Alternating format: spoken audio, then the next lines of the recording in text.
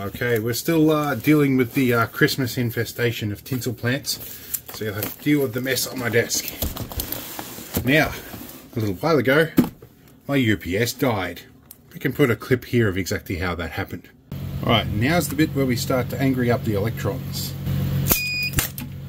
Okay, now, I have been, in the meantime, running on a 600 VA1 I put into bits and pieces, or built out of bits and pieces.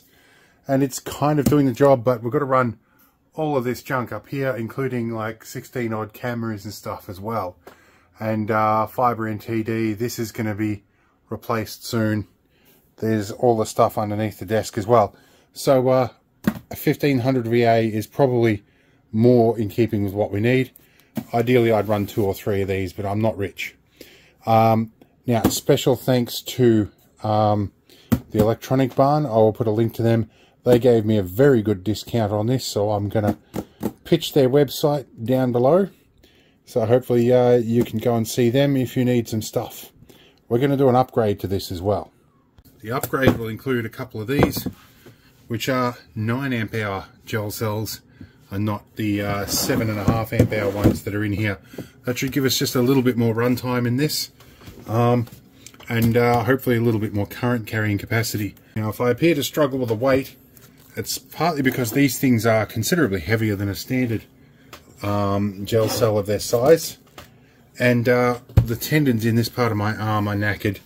My apprentice, I took her to the surf beach recently, and she nearly tore my arm off when she was getting washed away by a wave. So I have a bit of ligament injury there. Okay, and because of the aforementioned tendon issues, I'm using a portable screwdriver. Now, the magnet that I dropped on the floor last night can be used for holding screws. Now, this takes a few screws to get open. We're going to rip all them out, take the cover off. Then we have, I think, 4 screws in the bottom here to do as well. They hold the bracket in that holds the batteries on. We'll undo all of those and we'll come back. Now, straight away, I am noticing some differences between boards. This is our blown up one. Let's have a bit of a look here. So this is our old board, and we have an LM317 here and a string of FP5N06s. There are 7 of those, although this one is isolated, so I think it's a set of 6. And you can see these ones royally blew their guts out. They're actually cracked off the heatsink.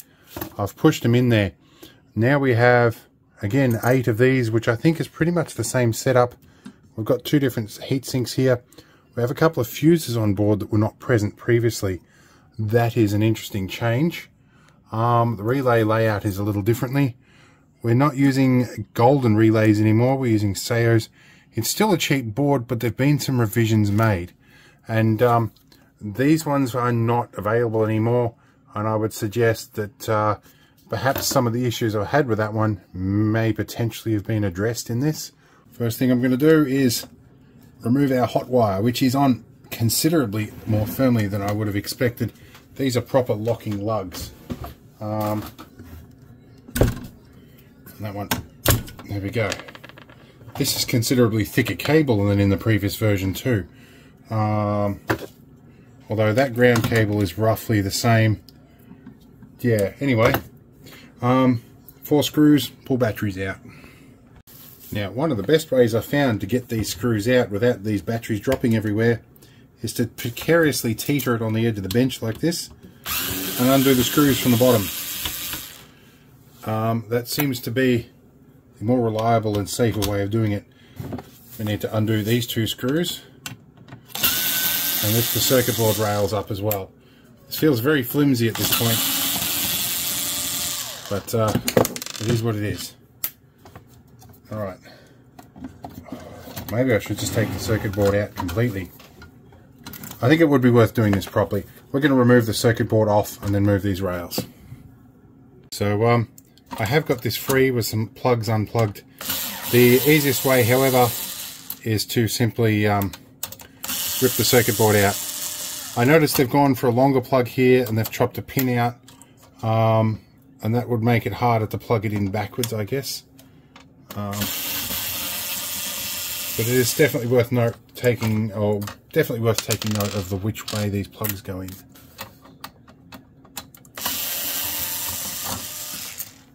Okay.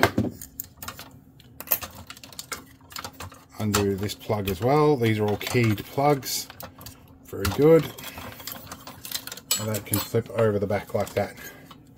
That then allows these to come up and unhook out. They have a little hook on the end there. Lift this one up, swap out. Now we should be able to lift the cover off the batteries and remove the batteries. Now these are already 9 amp hours. Well, that was a waste of time. You know what? I'm in here anyway. I'm going to swap these batteries out. I don't know how long this has been in storage. We're going to put the other batteries in. Yep, we'll put these were already in here. We might as well change them over anyway. I was expecting to see like 7.2 amp hours in here. So a bit surprising, but maybe that's one of the changes to the new model. Right, we've got our screws back in. Time to start plugging things back in again. This looks like this is the data line protection. Now, there's a couple of MOVs on there, but I don't really think I like the idea of having my data lines anywhere near a board that can blow up the way this thing did, or the previous one anyway. So yeah, I don't think I'll be using that. Now, these are leads from the transformer. We'll tuck our positive wire out that side. Definitely going in the way with the keyed input. There's these two here. I noticed some slight differences with the transformer. We have 0 volt on this end, 198 volt tapping, 230 and 267. I'm guessing this is switching between tappings to keep a constant output. The other one only had 2 tappings instead of 3. At least that's off memory. And these are both 40 amp fuses on the battery input. Right, this is a terminal that's a little bit black from that little short out event. Give that a bit of a clean up. Hopefully they don't die. Now let's make absolutely sure we get the polarity right here. So this one is definitely the black, it's the negative. Okay. I may need to sandpaper that terminal to put this on. Oh, that is going to be slightly difficult. These are much firmer contacts. Give me a moment.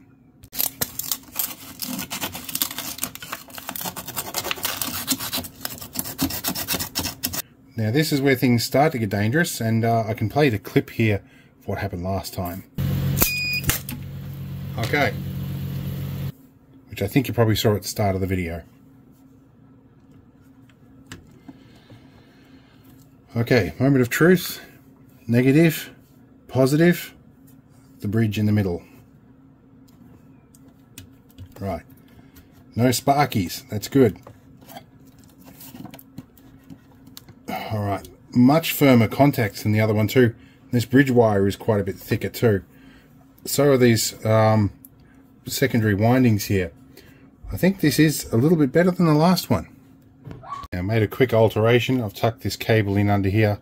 Probably not the route that I'd normally like to take it, but it is the ground wire. But it was going to conflict with the case sides when we put them on. This worries me though, that this could be a potential short. Do we have a little bit of access there? That's slightly better. Okay. Now, something I just noticed here, the tabs on these are actually a fair bit wider and a lot more robust than the batteries I've just put in there.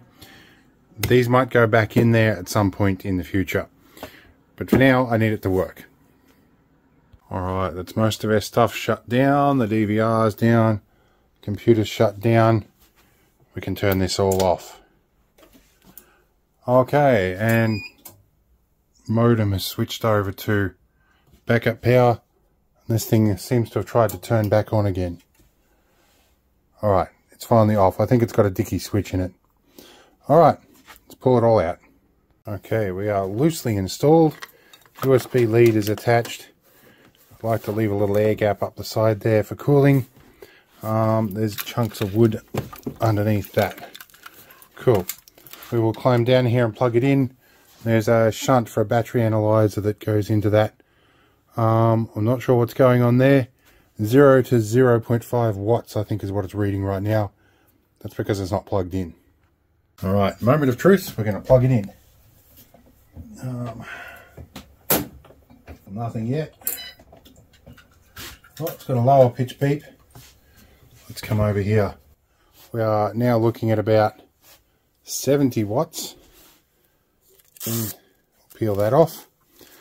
Now, hidden behind here is an RCD that I need to reset. I've just heard this click, which means we're back onto mains. That has been running on battery backup. This wasn't. Later on this will. The NTD down there for the fiber connection that hasn't happened yet will have gone onto battery as well. We're going to wait for all of this to boot up, and we'll see how things go. Alright, so now we're connected. Our voltage is a smidgen high here.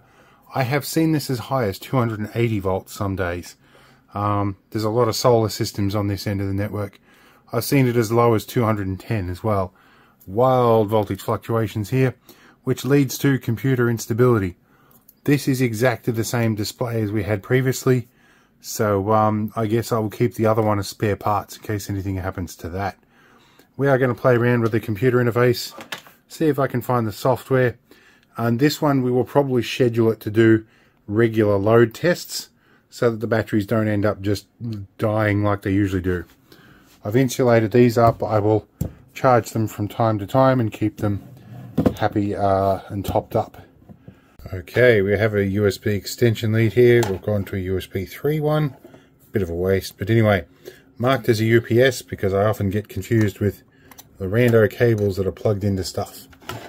I should have put this up the other way, and then we would have been able to plug this in a bit more elegantly. But this one wants to be a very thick, uncooperative cable. We're probably not going to have that like that all the time. But anyway, let's log in, get the software running, see what we can do. Now, some perspective here. Everything on my desk at the moment, including the computer, is only drawing about 350 watts. That is showing us at about 40% load. I do know when I run my laser printer and it warms up, it does exceed that just a little bit by about 110%. So yeah, but let's get all this done. Alright, so on the JCar website here, we found the software. We're going to download that, and it didn't come with a CD, but that's fine. I don't think most machines have CD drives anymore anyway. Okay, so the software is running, but this is a problem that they haven't fixed since the old version.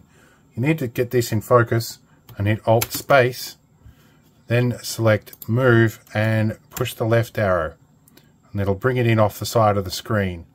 That's one of the biggest problems I had with this software, as it likes to hide off to the side. I haven't had to do that since Windows XP.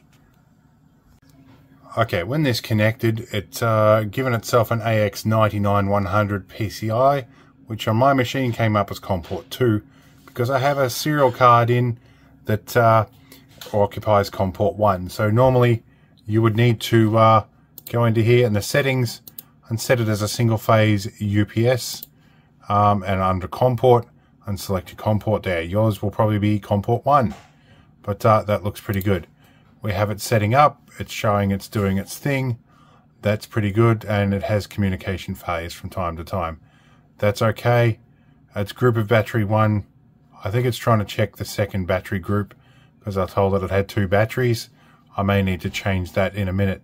So I'm going through the software here, which is clearly very Chinesey. But it says here, tip, can't alone set up time of startup UPS. Having a little bit of an understanding of how word order works with Chinese, or Mandarin rather, this probably means that it can't work as standalone with startup time. So it probably means that when you want to try and set a schedule like I'd like to, you need to have it plugged into the PC for it to run its scheduled thing.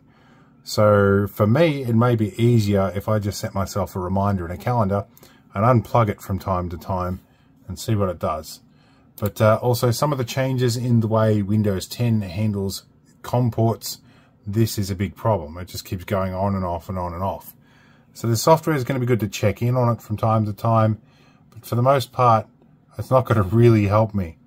I have had to go back to Windows 7 on my workshop machine, largely because of a lot of the serial and COM port stuff I'm doing Windows 10 and Windows 11 just don't do it the same way. It's so hard to do this sort of stuff. But let's unplug it.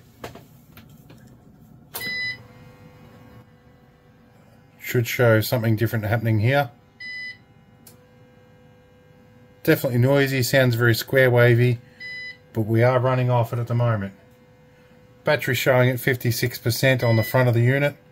Not showing much through USB at the moment. And 60% load. Now I have to add an addendum here. I did find a more useful way of connecting to this.